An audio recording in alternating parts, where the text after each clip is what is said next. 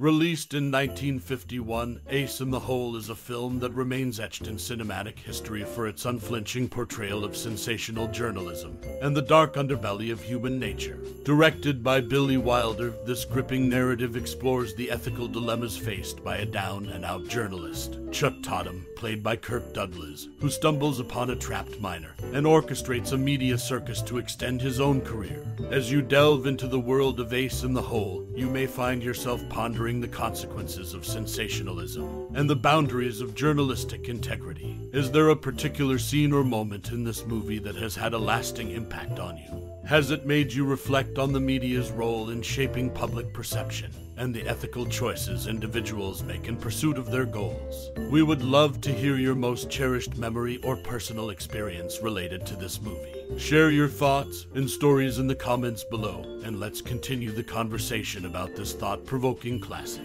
Now, let's uncover some random facts about the film, including its behind-the-scenes insights, trivia, and its reception over the years. Ace in the Hole is a 1951 movie directed by Billy Wilder.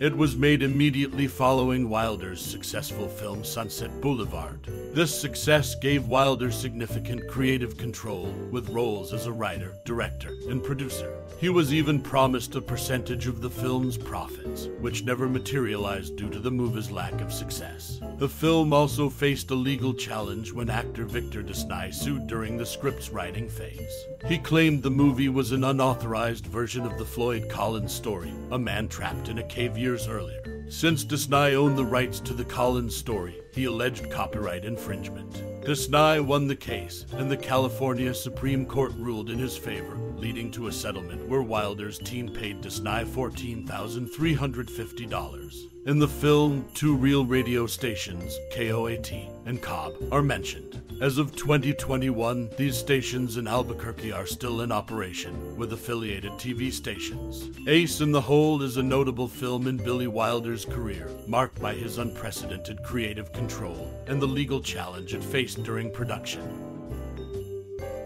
The 1951 movie Ace in the Hole, directed by Billy Wilder, is noted for its shooting location. The film was shot in a remote cliff niche located 2.7 miles east of the Arizona-New Mexico border on State Highway 118.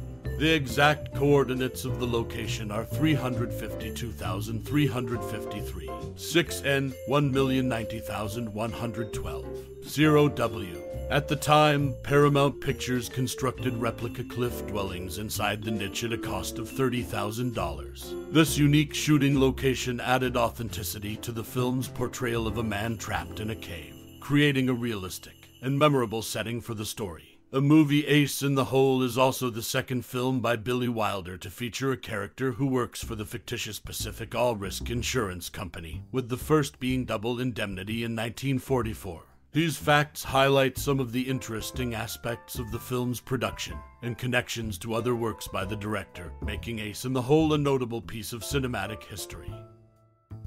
The 1951 movie Ace in the Hole, directed by Billy Wilder, faced a tough ride upon its release. It received negative reviews and proved to be a financial loss for the studio. In an attempt to boost its box office earnings, the studio changed its title to The Big Carnival without Wilder's consent. However, this strategy did not succeed, and the film continued to struggle at the box office. To add to the film's woes, Billy Wilder's subsequent project, Stalag 17, was a success. Wilder expected a share of the profits from this hit, but Paramount's accountants informed him that the losses incurred by Ace in the Hole would be subtracted from the profits of Stalag 17. Despite its initial setbacks, Ace in the Hole has gained recognition over the years. It is included on Roger Ebert's list of great movies, and it has earned a place in the prestigious Criterion Collection as Spine 396. This film's turbulent journey from a poorly received release to its later recognition demonstrates the complexities and uncertainties of the movie industry, where a work's true value can sometimes take time to be fully appreciated. The film Ace in the Hole from 1951 starred Kirk Douglas, who was borrowed by Paramount from Warner Bros. For a fee of $150,000. The movie's unrelenting cynicism didn't sit well with 1951 movie audiences, and it ended up costing Paramount a fortune. Interestingly, writer-director Billy Wilder later considered it one of the best films he ever made, despite its negative impact on his career.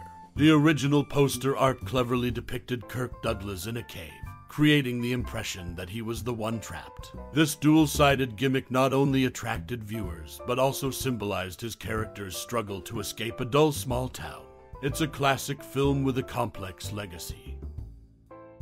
In the 1951 movie Ace in the Hole, residents of Gallup, New Mexico were hired as extras. They were paid 75 cents an hour for a 10-hour day. Extras earned an additional $3 if they could bring an automobile to the set. This fact highlights the use of local talent and resources in the film's production, shedding light on the economic aspects of filmmaking during that era. It shows how the film industry often relied on the communities where they shot their movies, providing employment opportunities for local residents. This not only added authenticity to the film, but also had a positive impact on the local economy. Ace in the Hole, directed by Billy Wilder, is a classic film that tells a compelling story with a touch of realism. The 1951 movie Ace in the Hole holds a place in the official top 250 narrative feature films on Letterboxd. Directed by Billy Wilder and starring Kirk Douglas, this film is known for its impactful storytelling. It is also included in the list of 1001 movies you must see before you die, edited by Stephen Schneider. The movie revolves around Chuck Tatum, a cynical newspaper reporter, and his unscrupulous methods to turn a trapped man's misfortune into a media sensation. With this recognition on Letterboxd and inclusion in the must-see movies list, Ace in the Hole is a classic that continues to captivate audiences with its gripping narrative. In a 1950 memo to Billy Wilder, Kirk Douglas had his concerns about Chuck Tatum's monologue regarding missing New York City, demonstrating his dedication to the character and the film's authenticity. Douglas questioned the absence of pastrami, garlic pickles, Madison Square Garden, and even Yogi Berra in the monologue. He admitted not knowing who Yogi Berra was, showing his commitment to the role and his attention to detail. Ace in the Hole remains a powerful film, addressing the sensationalism and ethics of journalism, making it a timeless classic that remains relevant even today. It is a must-watch for those interested in thought-provoking cinema. As we bid adieu to our cinematic journey through the captivating world of 1951 Seconds Ace in the Hole, I invite you to take a moment to reflect on the personal connection you may have forged with this remarkable film. Billy Wilder's masterful storytelling, Kirk Douglas' riveting performance, and the thought-provoking narrative have the power to leave an indelible mark on each viewer. Did you find yourself drawn into the morally complex world of Chuck Tatum, the cynical reporter, and his relentless pursuit of the next big story? Or perhaps you were struck by the film's exploration of sensationalism, ethics, and the dark side of human nature. Ace in the Hole is a mirror to society, reflecting the sometimes uncomfortable truths about media sensationalism and the lengths people will go to for fame and fortune. Take a moment to ponder the film's timeless relevance as its themes continue to resonate in our modern world. Have you ever encountered situations where media sensationalism blurred the line between truth and fiction? Or maybe you've contemplated the consequences of one's actions in the relentless pursuit of success. We invite you to share your favorite memories, reflections, or thoughts on Ace in the Hole. Your unique perspective adds depth to the collective understanding of this classic, reminding us of the enduring power of cinema to spark meaningful conversations and introspection.